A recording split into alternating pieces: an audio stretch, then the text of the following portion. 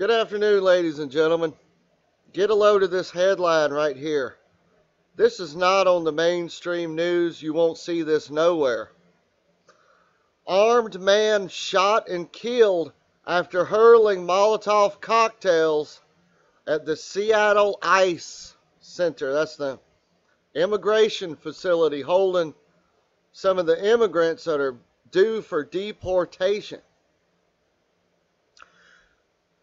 This article here is from Town Hall. The original report is over at this happened in Tacoma, Washington at roughly 4 a.m. last night.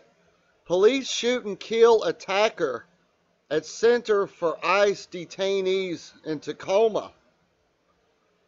Tacoma police shot dead a man who was reportedly throwing incendiary devices, Molotov cocktails, at the Immigrant Detention Center on the Tacoma Tideflats early Saturday morning. The man has yet to be identified. The man was throwing the incendiary devices at outbuildings and cars in the center's parking lot. One car caught fire and burned. He also attempted to explode a propane tank installed at the site. Folks, this is getting serious. This shooting took place last night at roughly 4 a.m. The ICE agents, the guards at the facility came aware that an armed man with a rifle was in the parking lot. Then he began throwing Molotov cocktails. He tried to blow up a propane tank.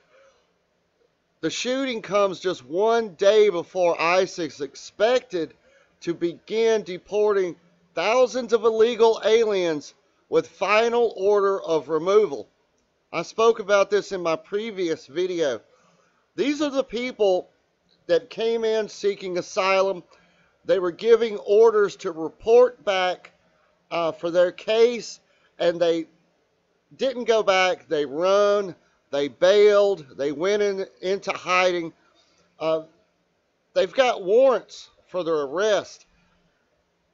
AOC on Twitter is organizing an event to aid and assist and educate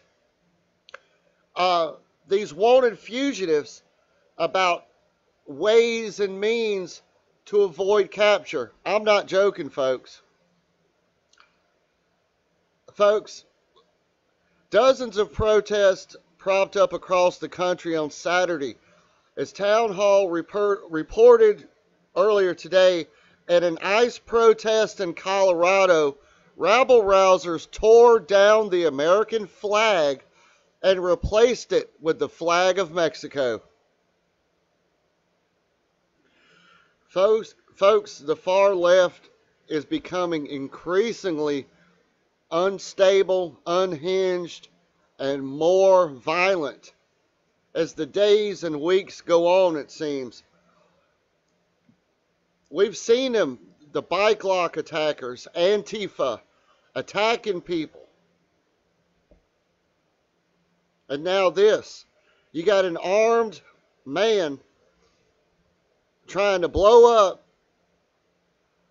propane tanks, throwing Molotov cocktails at the ICE detention facility. Folks, just think about it. You've got armed groups, violent groups of people actively attacking detention centers. Folks, this is what terrorists do. And you've got government officials on the left, AOC, openly advocating, aiding, facilitating, and assisting harboring fugitives, human trafficking. The far left, the leftists, have become increasingly unstable, violent, and hostile since the 2016 election, when Hillary Clinton didn't get into the office of presidency like the mainstream media promised she would, folks. There's protests taking place all over the country right now, protesting these ICE deportations, and it's expected to go on through the end of the weekend.